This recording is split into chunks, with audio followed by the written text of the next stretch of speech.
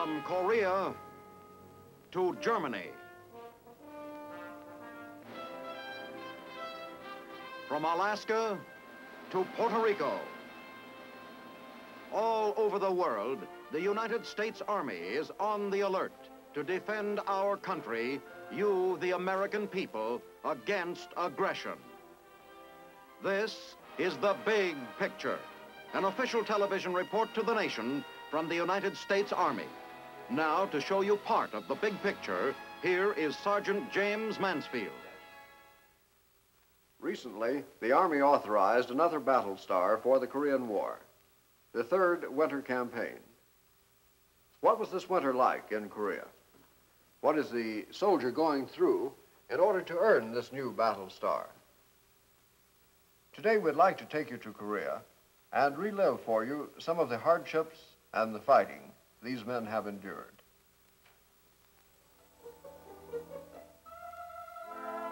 This is the front line in Korea. These mountains are the backdrop for the fighting here. They're swarming with Chinese and North Korean troops.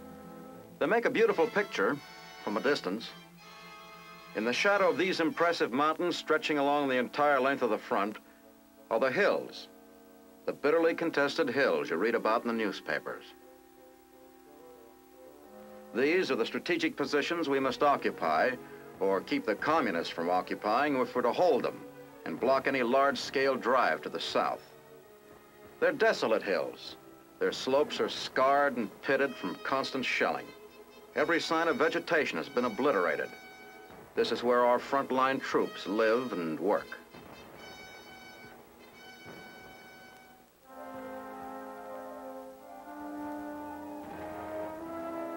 They move about with extreme caution during the day. They're under constant observation by the enemy and within range of his guns.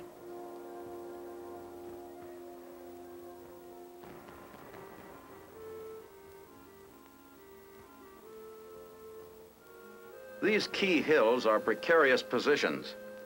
The communists want us off of them. Attacks are inevitable and frequent.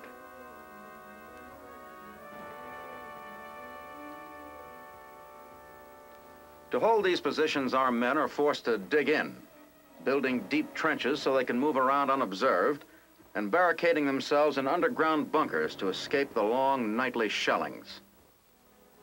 During the long wait between attacks, they burrow deeper into the ground, living almost like animals, coming out only to supply themselves with food or charcoal to warm themselves.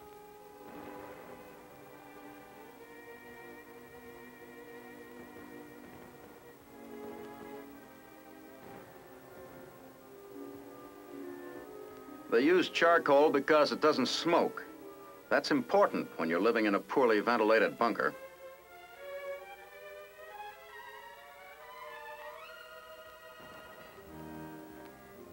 On the protected southern slopes of these hills, life's a little more normal. They're still within calling distance of the enemy, but here at least they can walk around without worrying about snipers. Here, some of them even have a chance to forget the war and the conditions they live under. Well, for a few minutes anyway.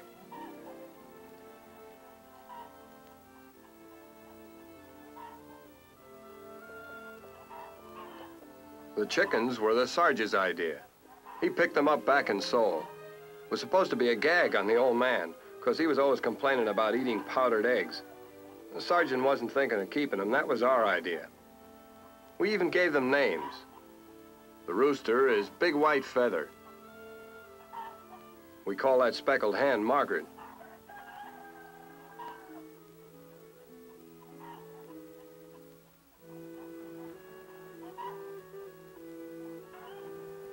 We feed them the same things we get, mostly sea rations. And they love it. Nobody can figure it out. They seem to thrive on it.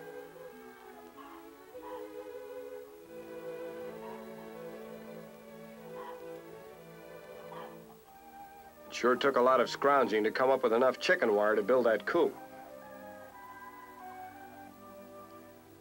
A couple of the guys even pitched in and built them a bunker. They need one here.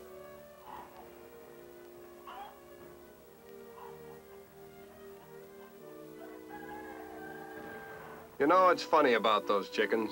They've been under fire almost every night, and it doesn't seem to bother them a bit. Maybe that's why we like to have them around. If they can take it, we ought to be able to.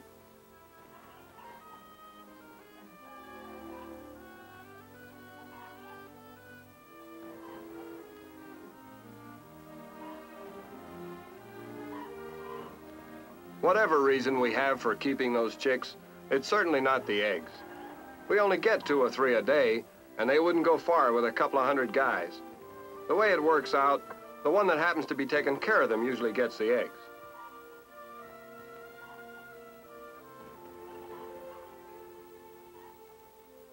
He's welcome to them.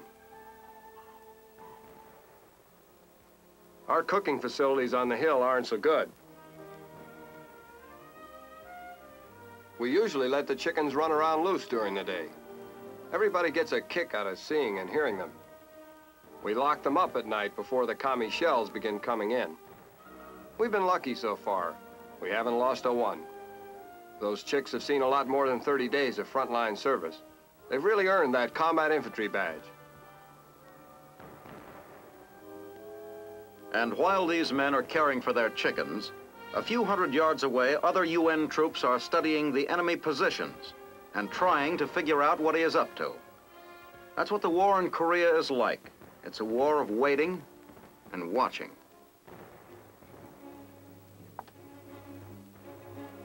The patrolling goes on constantly, probing and testing the enemy, harassing his weaker positions.